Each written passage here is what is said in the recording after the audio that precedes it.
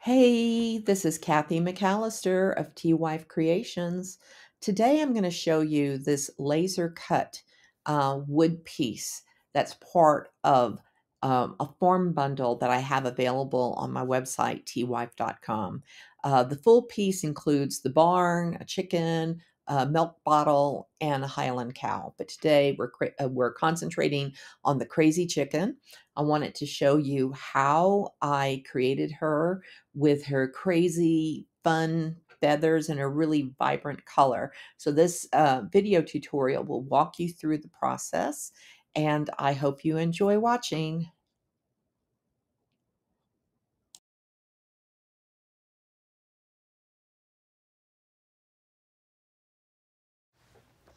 You're going to begin by base coating the chicken with baby duck. That's a new color by DecoArt Americana.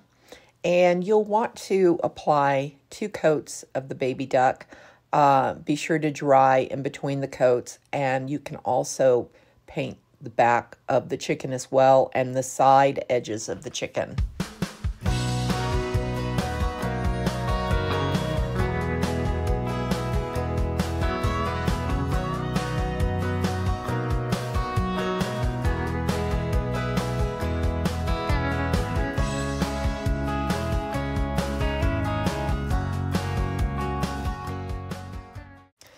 Grab some antique gold and your shading brush and go ahead and do the edges of the chicken with the antique gold. You can see that you want to show a delineation between the wings and the body of the chicken.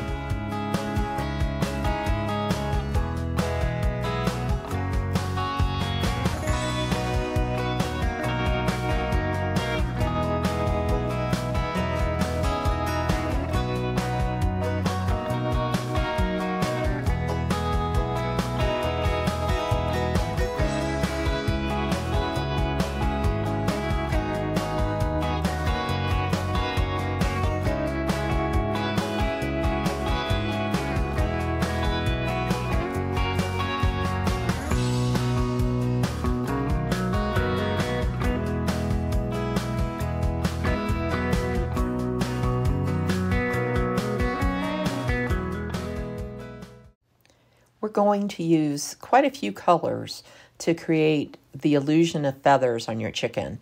So we'll use sunset gold, asphaltum, espresso, antique gold, antique white, and then we'll come back also with some warm sunset and some persimmon.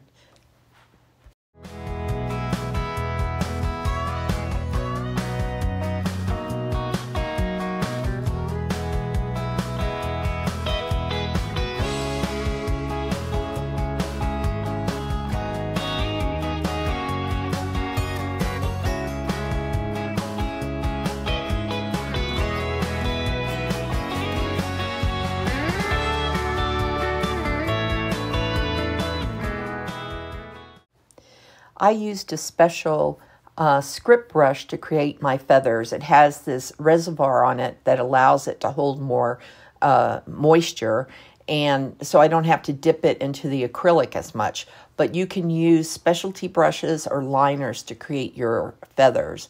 And as you see me applying the paint, it's kind of like a swish and a flick, a swish and a flick, just like we might be at Hogwarts. So it's kind of a light touch, and you can make the feathers as thin or as light as you want.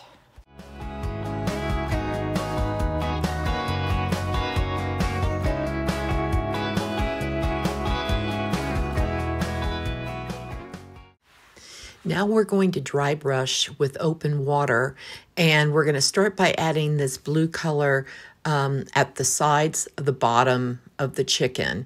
And remember, when we're dry brushing, we're doing this in layers. We're building colors.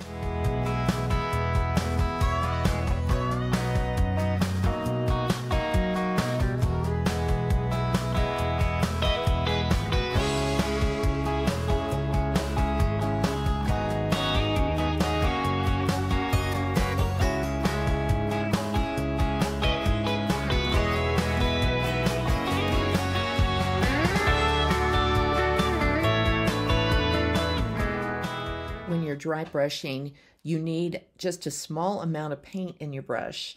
Then you will use a napkin or paper towel and wipe it down until it's dry to the feel. Dry brushing requires patience because you will build depth and dimension of color in light layers until you achieve your desired look. But be careful that you don't continue to rub so hard in one certain area that you actually burnish off the color. You kind of get like a hole in the color. So it's best to work on an area and then move on and allow that area to dry. So even though you're dealing with dry paint and a dry brush, it's still got some wetness to it, and you don't want to actually lift color. So allow the area to dry, then come back with another layer of color of dry brushing. And you'll notice in this piece that I often use a combination of color layers. So we might mix brown, orange, and blue layers, and also highlights and lowlights, because that's how you build colors, and that's what gives the art piece color dimension and life. We're going to start adding some brown to the tummy and the wings. You're going to begin by dry brushing asphaltum or espresso in the wing and the tummy area. And then after you do that, you're going to build the color to a darker color using traditional burnt umber. And again, this is a process of building colors. That the dry brushing, the beauty of that is it looks a lot different if you layer up colors as opposed to like using one color, that you can see all the depth in the shades in the piece that you're working on when you layer up colors using dry brushing.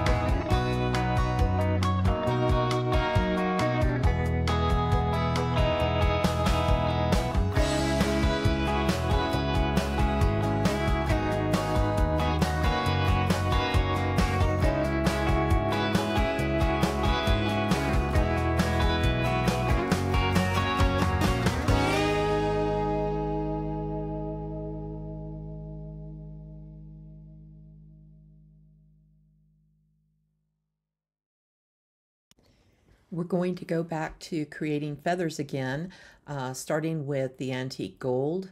Again, we're going to swish and flick, swish and flick.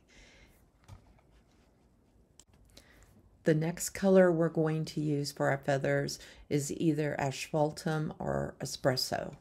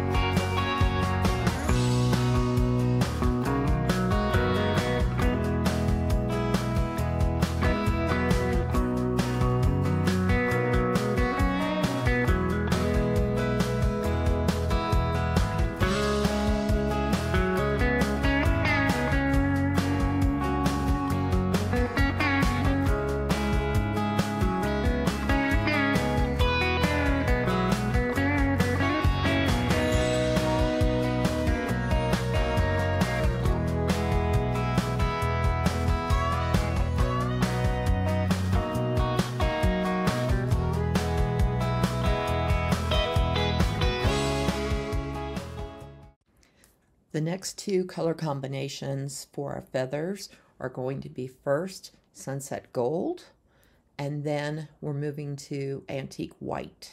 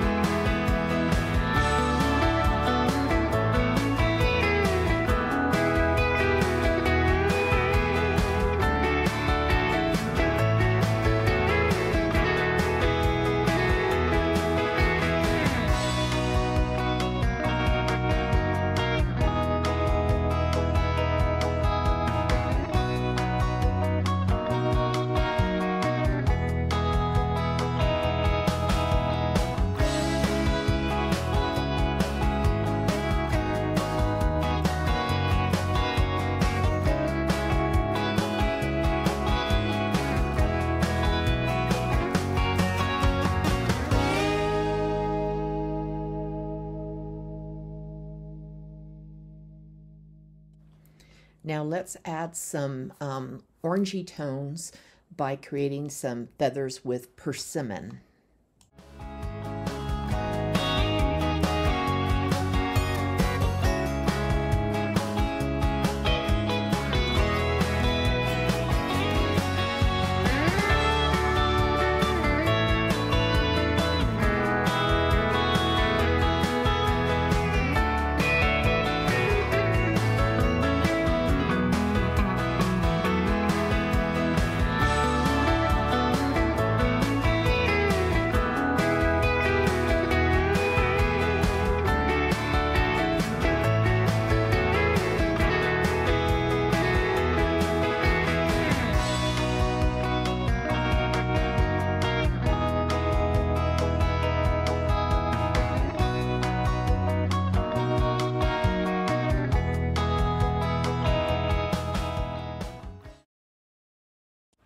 We're going back to dry brushing, and we want to deepen our open water, our blue color, by dry brushing around the edges of the tummy at the bottom and also in the wings.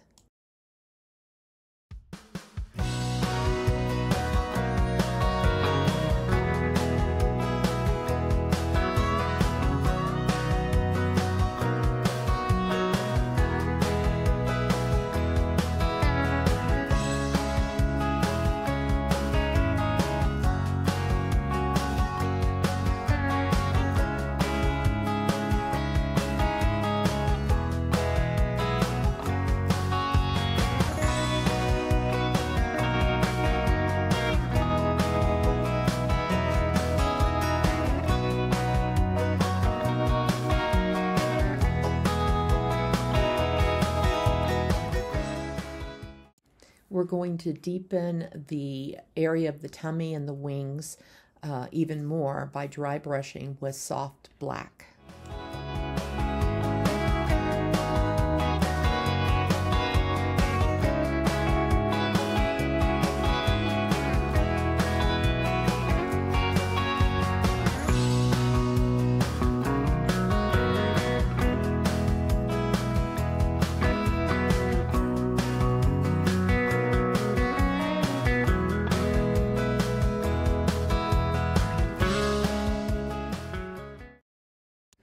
Now grab your shading brush and the soft black and shade on the wing area.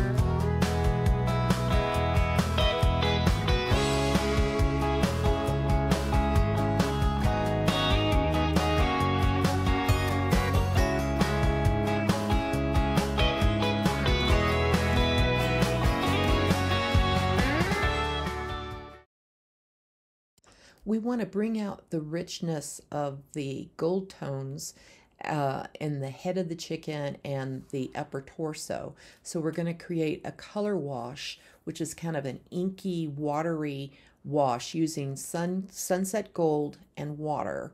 And you're going to apply that with a round brush, and then you're going to dab some of it off with the stippling brush.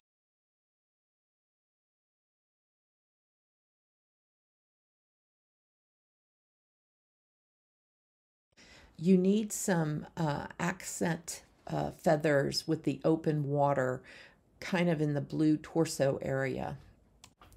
And then follow up with some sunset gold feathers.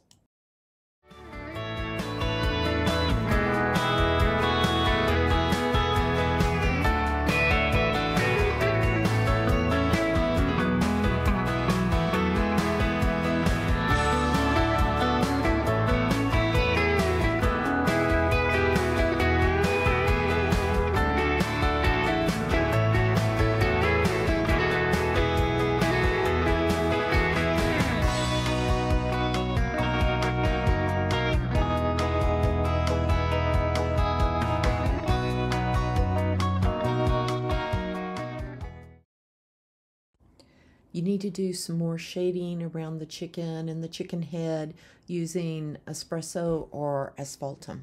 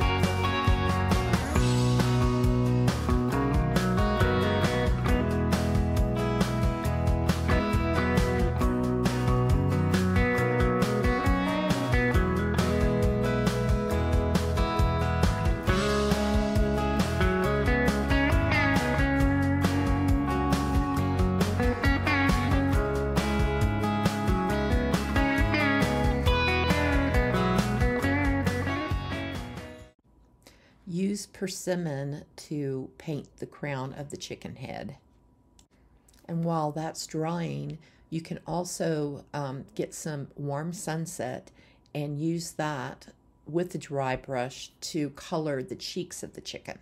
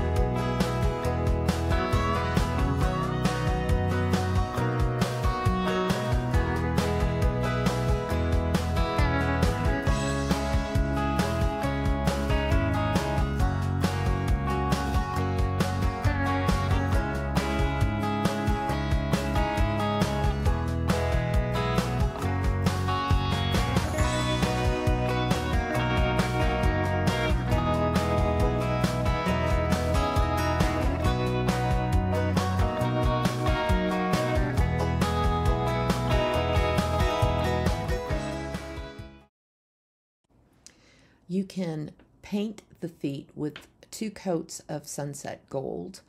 After that dries, you want to use a dry brush and baby duck to highlight the center of the feet. And then after that dries, you come back with a dry brush and some warm sunset and do the edges of the feet. And then finally, with some espresso and your shading brush, you want to go ahead and outline the edges to shade the edges of the feet.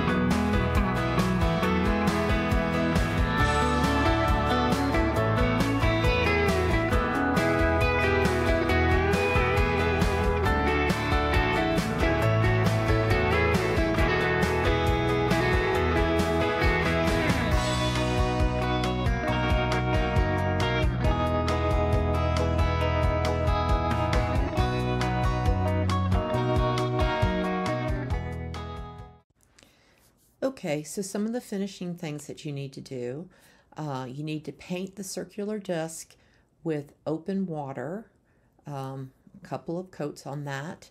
If you want, you can highlight inside the disc with a little bit of turquoise. You also want to paint the glasses with open water, and then the heart is painted with primary red, and then you're going to shade around the heart with a little bit of soft black. You can use some traditional burnt umber if you want. And go back to the circular blue disc and also do a little bit of shading around that with soft black.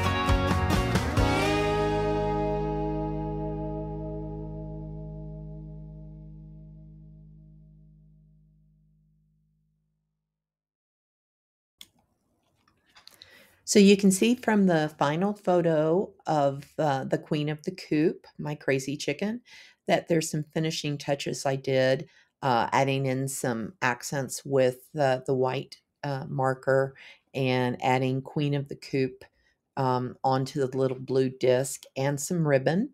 Um, but that concludes the tutorial for today.